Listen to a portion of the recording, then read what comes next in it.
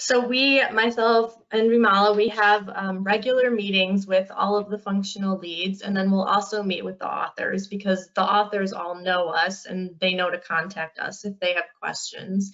But we'll meet regularly with the functional leads and ask them to do audits on the data that's in TTS. So we will pull a report from TTS about who we have as authors in the system and then also what trainings have been created.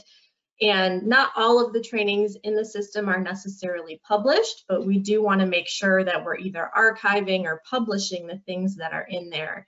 And we hit like a landmark milestone recently. We have now over 1,000 e-learnings that are in the system, which we were pretty excited about because like what an amazing number, and like to have that much content was just great. So yes, we do meet with the functional leads regularly and we ask them to audit their data twice a year to make sure that the content is up to date.